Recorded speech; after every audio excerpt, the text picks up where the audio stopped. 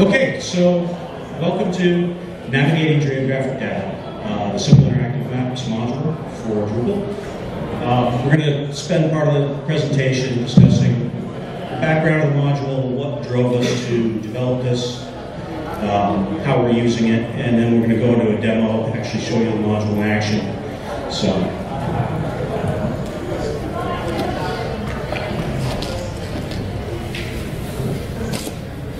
there we go, wrong button. So, a little introduction. Jason Murray, that's me. I work for Mabone. I'm a technical lead, technical supervisor, one of their Drupal engineers. I've been working in web development since 2005, working with Drupal since 2009. So I've seen Drupal 6 through 10, working with 11 now. So, been a good time. Managed to work with a lot of different verticals before coming to government. I've been working with commercial, education, nonprofits. So I've had a broad range of experience, all of which fed into what we've done here. As I said, I work for Mabone, so this is our shameless plug as a sponsor as well. So we're out at table 3. Feel free to come up and talk to us. Some of our clientele, pandemic oversight, NOAA, USGS, across the board. So, why are we here? You know, the eternal question of every philosopher. Well, it's a lot easier for us. One of the things we're not talking about in this, just to get this out of the way, we're not talking about really in-depth data. If you're needing geocoding, if you're needing location tracking, if you're needing anything like that, this really isn't the place for you. You know, we're looking for simple geographies, you know, single tier of geography. If you've got states, if you've got counties, those are the things we're going to be looking at. You know, we're going to be looking for simple geographic boundaries as a gateway to your information, and whether you have any need to customize your maps. Again, in there, simple. This is the big word. This is not an overly complicated module. This is not intended for any in-depth use. This is meant for that use case that we've seen over and over again. Keep it simple.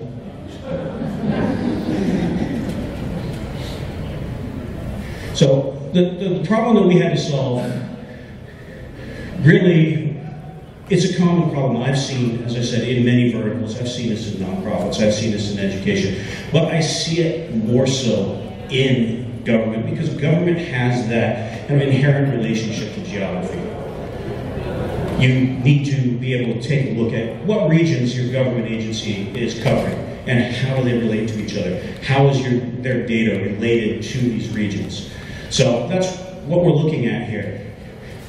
You know, there's a wide range of reasons why we'd be using a module like this, whether it's going to be a simple visual presentation. You have a map that shows in colors some relationship to the data, or it's going to be a way to access that data, whether you're navigating through the site, whether you're clicking on that to give the user some interaction that allows them to view something particular to that data, to that map.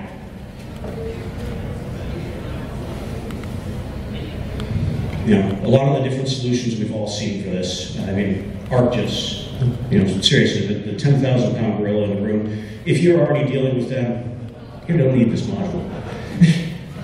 Google Maps, OpenStreetMaps, the slightly smaller 900-pound gorillas in the room. These guys are great. I've done a lot of work with them, but a lot of times they can also be very much overkill. You don't need everything they do. You don't need the panning, the zooming, being able to look at the various layers of imagery. Then you have your simple HTML maps, the stuff that's been around for years. You have your JPEG, you have a map element that maps hotspots on that to URLs. And then finally, the SVG maps, those items that you see commonly, and that's really what we're basing things on here. They scale well. They can be very interactive, but they can be very difficult to put together, very difficult to customize. So when we are looking at some of these, definitely Google Street Maps, like we said, this is one of the 900 combos. Excellent for showing real-world data. It's perfect for that. It's what it's meant for. It can be used for near real-time data. It's overkill in a lot of cases that I've seen it used for. And I've used it in places where it wasn't just not appropriate. It can be forced to do just about anything. Whether or not you want to do that is the big question. It's developer intensive, no matter what. You're going to need developers to do this and to make any modifications. And depending on the level of use, it's going to cost a lot of money. Back to the image element, this is old school. This is very old school. I actually still have some sites that have this in place. This is live code you're seeing here. Again, developer intensive. If your clients want to make changes to this, you're going to have to get your developers involved, your designers involved, and worry about deploying code. Additionally, we've discovered that responsive scaling of this can be painful when trying to make a mobile version of your website. And then, of course, the custom maps. This is where a lot of times you'll see these solutions fall. You'll have your designers come in, develop the map, your developers will come in behind them, apply the JavaScript, apply any customizations, and then push this out as a single piece of code, whether in a template.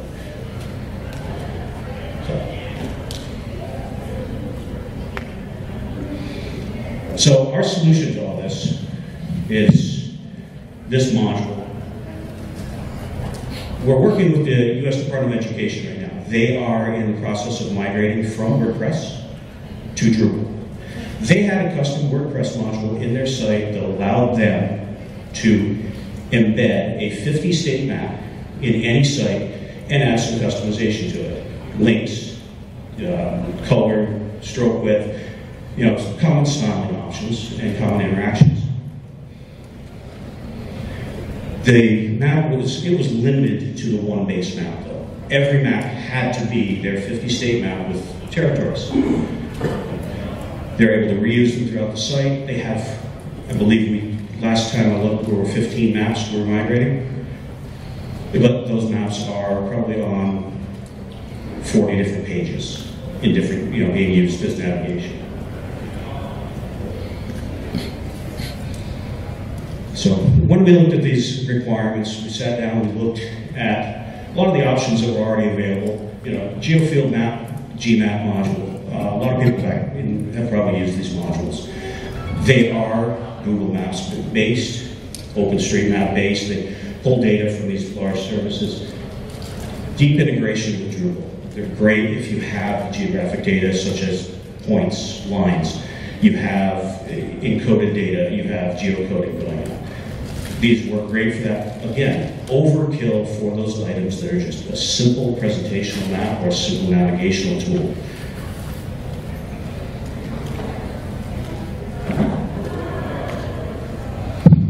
We also looked at just finding those particular maps in their site and said, well, what if we, for the sake of expediency, just take these maps and create a static block out of each one, serve it for its own purpose, and yes, that would have achieved the base need for the migration, but it would have not allowed their site maintainers to add more maps, to update them, to make any changes.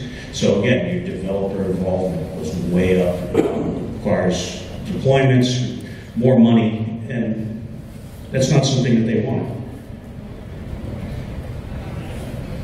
And so we also looked at the custom development option, which is, of course, where we went. It allowed us to do a more scalable solution.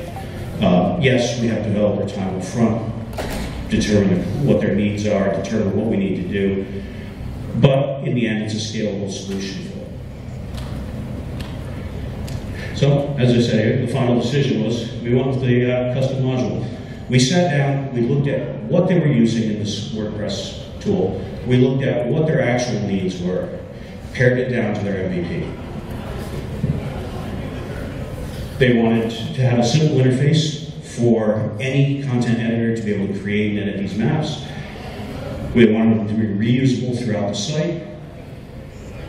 And we also made them to be exportable so that they're maintained within revision control at this point, so that they have a history of what's changed.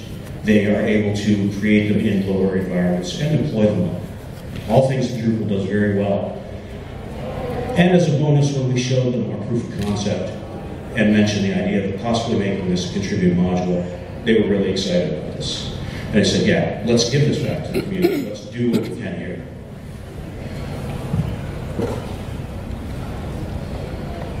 And that's simple interactive maps. There's more. This is actually one of the maps that's going to be on the new Department of Education website when it launches later this month. So just to give you an idea of what you see, this is the base map that ships with the core module itself. 50 states, multiple territories, as well as some additional items. Their map is actually slightly customized from what's shipped in the module for the one extra section there, the Bureau of Indian Education as a virtual region.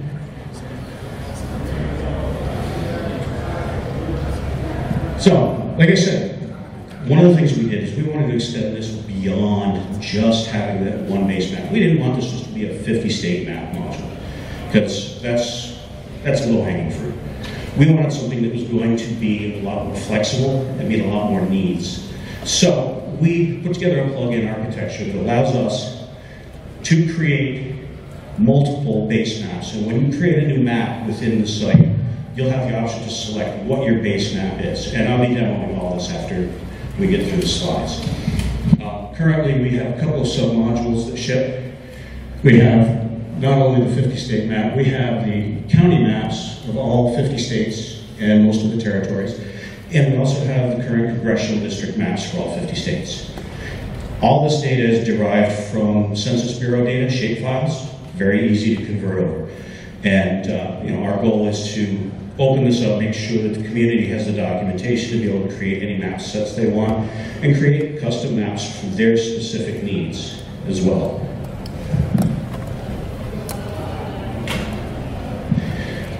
The other side of this is the interactions themselves. Being able to do something with a map besides just having it be a pretty picture on the site. We have a couple of base items that come in. Everything has tooltip options. Hover over it, get some data, rich text. It has a click to display modal interaction. That's your typical modal pop-up. Click on the state, pop up a window with some rich text, whatever rich text you want in there. Navigate to URL. This is one of the big things that a lot of these maps are used for. So very simple interaction there. And then we have another one, which is an Ajax load. This is something we added after the fact because it allows you to do a drill down. You can take the state maps, or the 50 state map, drill down to an individual state showing counties, and then come back out again. All this is built around plugins, and there will be documentation that will allow you to create your own custom interactions. Anything you could possibly need coming out of these maps.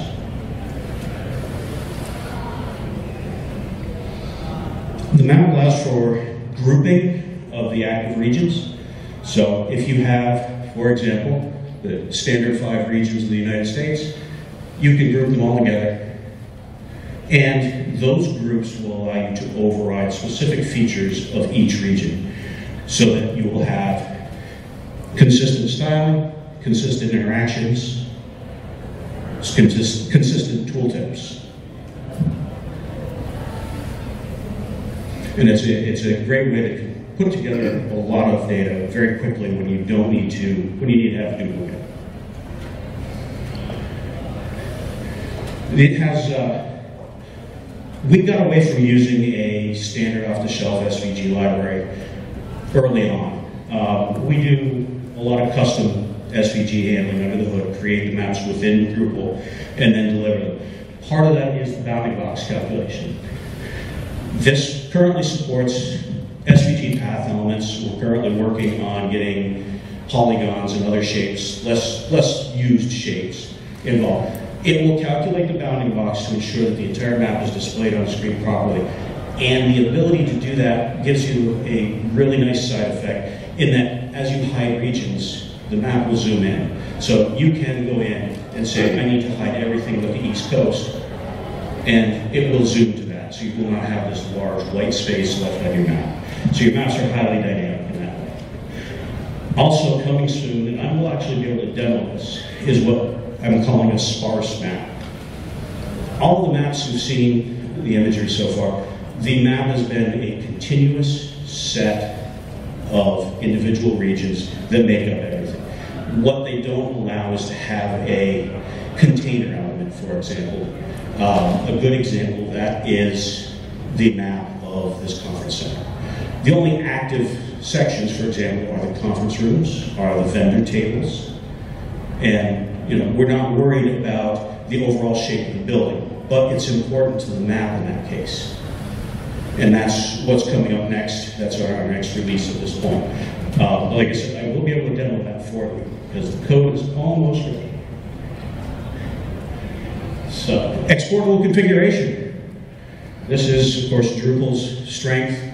Export all of this, get it into your revision control. You can bundle these into separate libraries, so you can create a whole set of maps for your client, have them pre-installed, one module.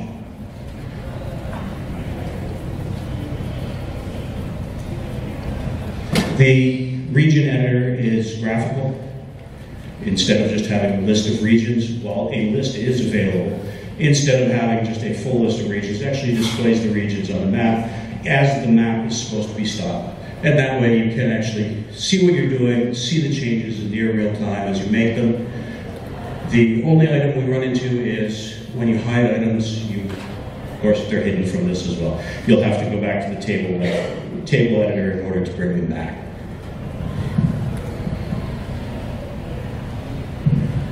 It also has built into it tools for exporting and importing data. So we can export all of the regions into a CSV file, provide that CSV file to whoever's handling the data, and they can do mass updates. They can re-import it and it applies immediately. Regions are the same. This was a specific requirement of the Department of Education that we found was really helpful, so it carried over. Embedding. Standard Drupal embedding features have the ability to embed directly through CK Editor 5, has its own block plugin so that it can be used anywhere within the site where you can place blocks. So, yeah, at this point we'll switch over to the demo.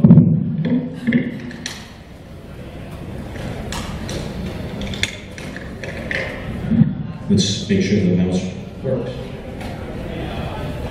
Okay, can you stop the slideshow, please?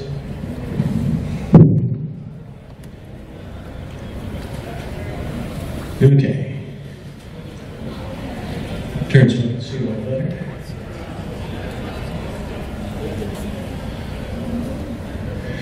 Okay, so what we've got here is a just basic Drupal site, spun up in DDEV, ready to go.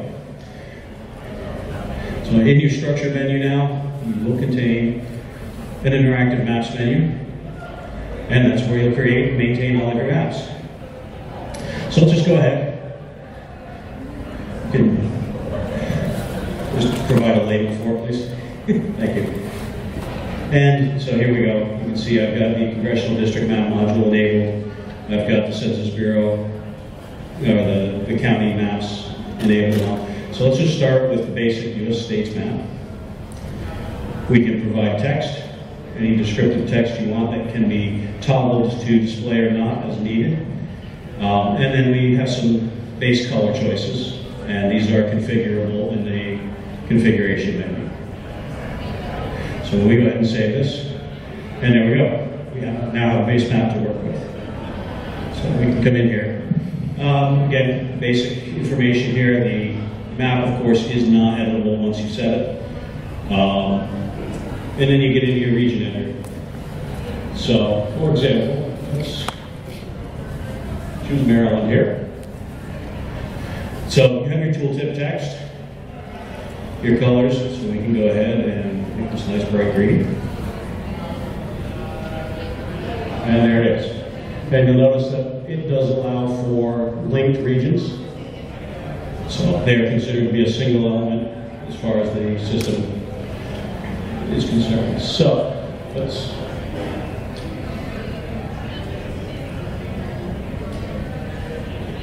come back in here. So now we're back in, and we have our behaviors. This is where the interactions are actually set. And in this case, we can select any of our options here. So can you provide me a link to Momo?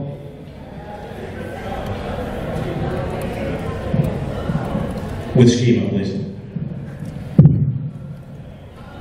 HTTPS.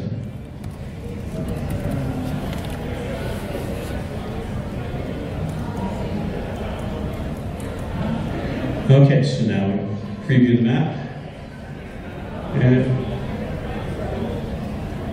here we go.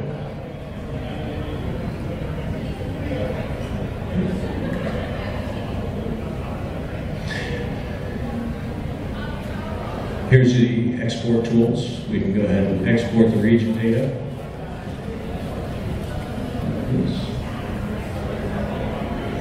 And so, you can see right here.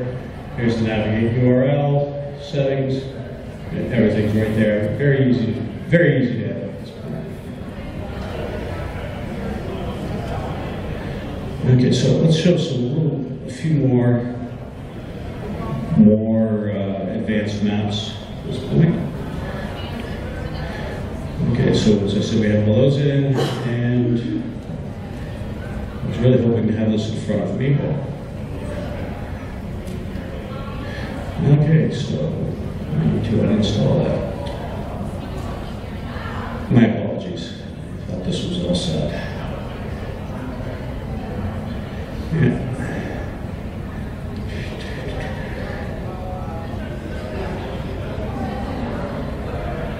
There we go.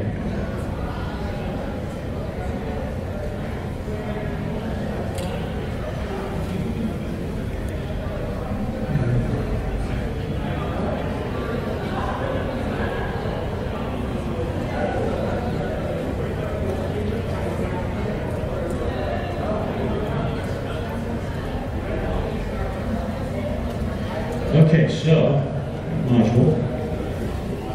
As you can see, it's now installed a bunch of maps for us.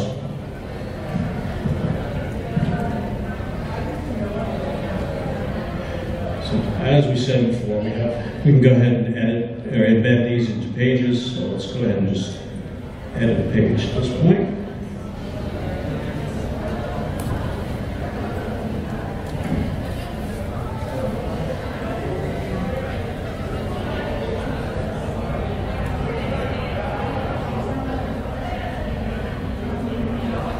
And you can see it provides a thumbnail image, tells you which map, whether or not the descriptive text is enabled.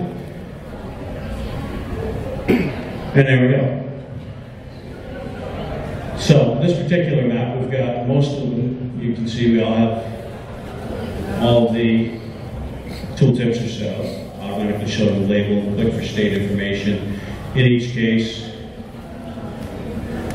it's taking us to the individual state website. So there's Texas. Florida. Common use case for this module is right here. It's going to be to navigate through your site, navigate to other sites as the data is needed. Now this also has a couple of other interactions set up. For example, in New York State, this is the Ajax loader. It's just drilled down from New York State to show the state, show all the counties, and now at the county level, St. Lawrence County, Hamilton County, I can do the same thing there. And I'll show you another example. You can continue drilling down as far as you need, and it will maintain the relationships, allow you to back out to the previous map in every case. Another option here, Pennsylvania. This is under construction, just like Interstate 81 is, from one end of the state to the other, as I discovered yesterday driving down here. Yeah, so mobile content pop-up right there. So, let's show some of the other map styles that we've got. You've seen the county maps. So for example, let's look at the New York State congressional districts. If you can't tell, I'm from New York. So here we go, New York State. Congressional District 21, the big, great wilderness where I live. But you'll notice the map gets a little hard to read down here at the bottom, around New York City. You have all these very small regions. This is where that Ajax loader comes in handy. You build your group, and you put everything that needs to be, in all that detail here, the New York City districts. And to create that, it's very simple here in the region editor. Once you've created that group, you come down, you click on any one of these districts, and you select your group. Save it, and you're done. And now, that group, if we edit that,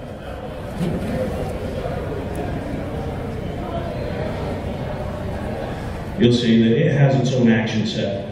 In this case, it's a load map, and it shows the city congressional districts map. So when we save this, you can see right here, it says it overrides the action, it overrides the coloring, and it overrides the tooltip. So where all of these larger districts show the name as the tooltip, we've now overridden everything in this area. Click for more detail. And when you click on it, there's New York City, zoomed up in all its glory. So, and then we can back out. So, and this is also an example, as I mentioned earlier, of the dynamic bounding box.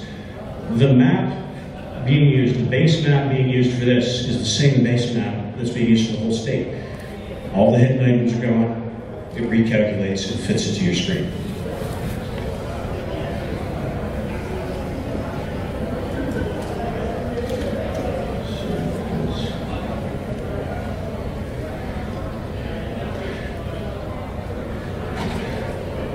So one thing with the bounding box calculation, and I should have mentioned this earlier, if you hide things in the middle, that's not going to help you.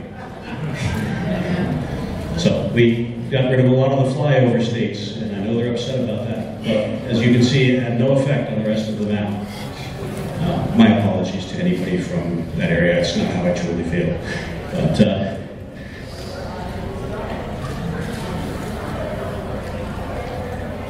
so I think at this point we've shown most of the items here. You know, as we said, we had the groups. Already kind of shown that to you. And in this case,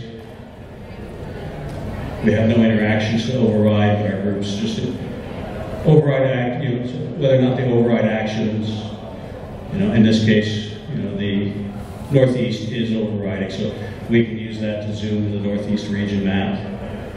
So it does kind of blow up a little bit, but working on it. So, well, this went a little bit faster than I was hoping. So we have plenty of time. Does anybody have any questions? You, sir. So, for you, Maria, I don't know how long the module is doing the module.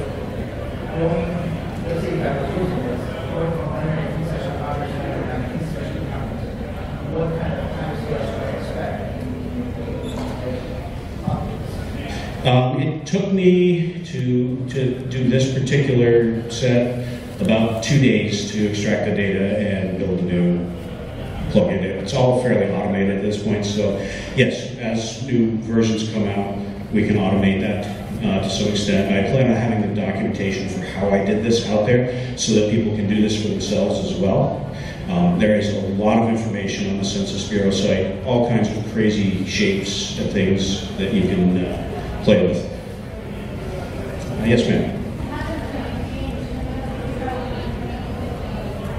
Pardon? Well, that's what he was just talking about. We can pull the new data once the shape files are published. We can pull those and then republish a new module, a new submodule with those. I can do that. At this point, it's my plan to do that, but if I'm unable to for some reason, like I said, I'm going to make the documentation public with the exam, create a whole tutorial on how I did that, so it'll be available for anyone who needs that. Yes, sir. Earlier in the slides, I saw a bullet point. There's something about an alternative table view, right? Is that Oh, yes. I did skip that. So in the region editor,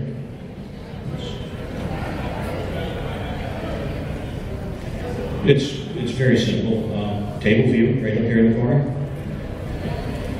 And it's just a list, alphabetized list of all of your regions in the map. And you can see here those items that we're not using are marked as hidden. And this is how you can access them to restore them or to work with them on that.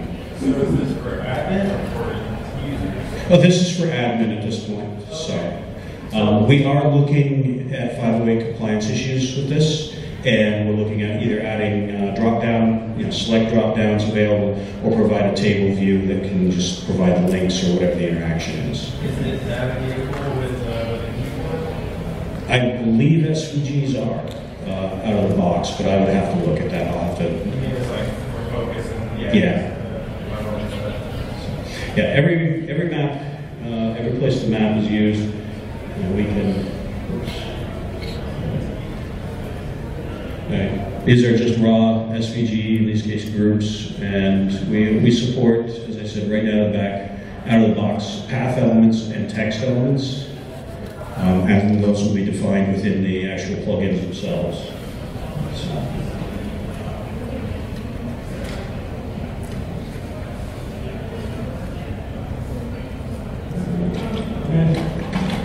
I'll just bear it. There. Okay. So, yes, sir. A follow-up to that question is, I got a different one anyway, so sorry about that. Is there a zooming feature? I noticed there was no zooming. No. The big thing we've done with this is these maps are going to be as simple to implement as possible. The closest thing you've got to zoom is the drill down feature. So zoom is something we've thought about implementing, but we just haven't at this point. Trying to keep the maps as static as possible within the site.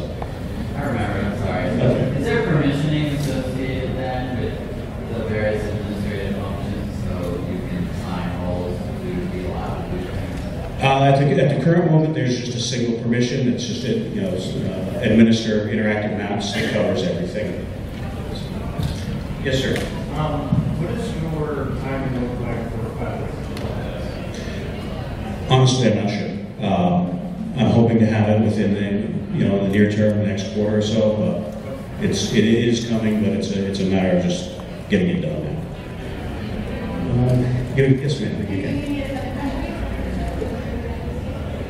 I don't have any maps for that yet. As I said, we kind of focused this around Department of Education, U.S. government features. It can be done. It's as simple as finding an SVG map of the region or the country you want, and then creating a plugin out of it. And you have custom fields? Pardon? Custom fields to No, we don't have custom fields on it yet. That's definitely something that could be done. So I'll have to look into doing that. Yes, sir. What happens with tooltips on the devices?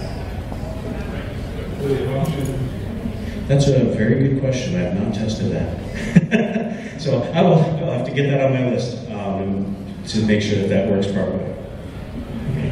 Yes, ma'am? This might be covered by the 508 question, but the color contrast and all of that stuff is The color and contrast and all is really going to be up to the user at that point because we allow it to be customized. So out of the box, we've gone with something that's fairly middle of the road. But again, it's going to have to be really up to the users to maintain the colors. So web AI app work, which is what we use for color contrast, has hex numbers, which wouldn't be able to repeat the colors. So that would be This currently makes use of whatever your operating system color picker is, which in the case of Windows now I can windows, come down here, and Oh, okay. so, yeah, the Windows color picker kind of threw me off. I used Linux for years, and so, but yeah, it's in there. So, yes, sir, back. Is there a way to make Ajax calls to data from the map? I'm thinking of the map as a big table of data below, it's going to save the data later. Currently, the way you could do that would be to link to a page with a URL with a filter for that. It would not be too horrible to create a custom plugin to create a post action, an Ajax call, some kind of updated table on the same page. So it's something that can be done. And ma'am, I believe you had? Yes. Is there an API for this that lets you set some of this configuration until the attributes programmatically? Not yet.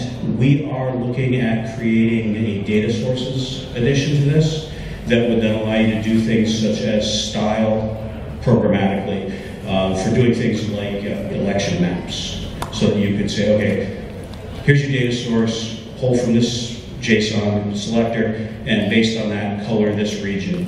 So not currently, but it's there. There is an event listener you can set up on your own that will allow you to restyle the map once it's built, or to update actions, whatever you need in real time. So it's kind of there, but not fully yet. Okay, someone over here had a yes. Yeah, so you include two different GPS maps, kind of an extension to the question. Obviously, I'm not asking you to create non-US maps, but what are your plans for extending in terms of if somebody provides one US based map, and you want to have as a separate plugin on Drupal or affiliate within the I really don't have a preference for that. If you want to create it as your own submodule, or if you want to submit it as a pull request to add to the submodule that's currently there, either one would work. So, so like I said, there's no real preference on that at this point. So,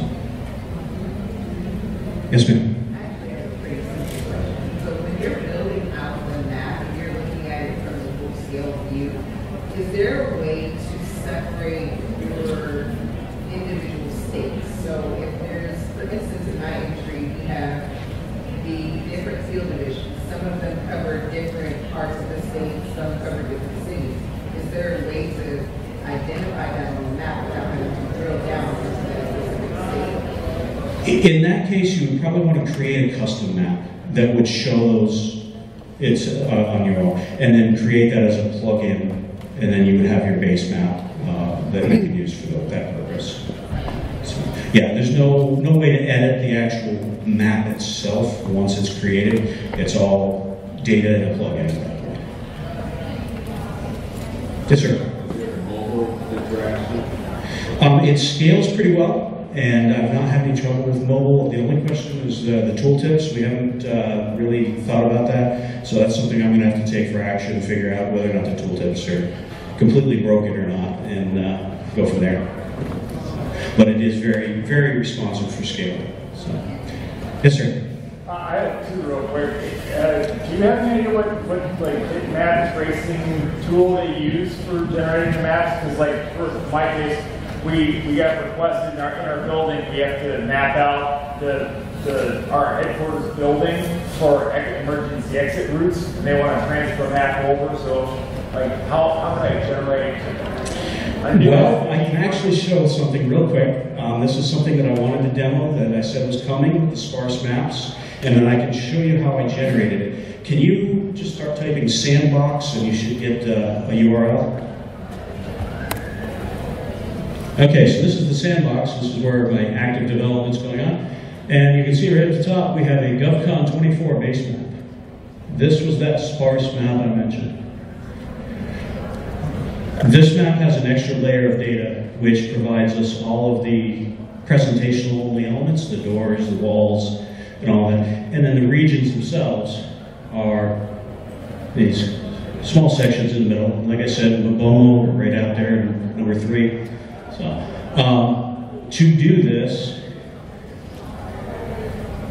and of course it's not on the quick Inkscape.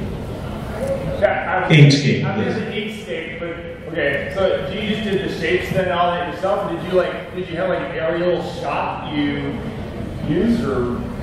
I had grabbed a graphic that they sent the speakers showing the layout, and then I just added a layer and started drawing my regions on that and grouped everything together.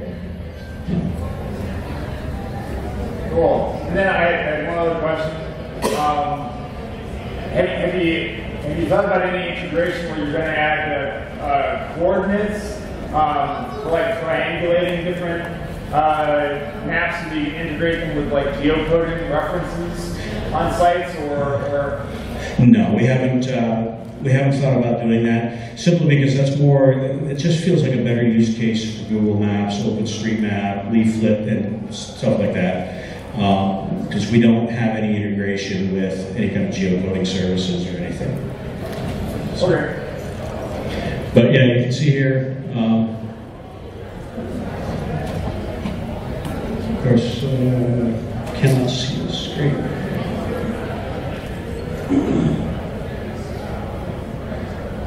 So yeah, they provided this map, and I just, as I said, I just put my base layer, which that is the complete. Let's zoom this out. Oops. Yeah, when you're staring straight up at it, I know. Zoom page. There we go. So in this case, using Inkscape was very easy. I just took their graphic and I just started overlaying my shapes on it, separated them out into whether they were the base layer, which in this case is all the presentational framework of it, or whether it was the active regions where we actually have something going on that users can interact with. So. Are you joined something? Anything else? Nice to meet you. Yes, sir. Volunteering for the. Do you need any help? Yes, I can share this as an example. And like I said, this is still super early dev code, and I just managed to get it working this weekend. So I really wanted to show something like this here. But it should be out in one of the next iterations, one of the next releases, to have this available, as well as all the in-depth documentation on how to build the plugins for maps. Anything else? Okay. Oh, excuse me.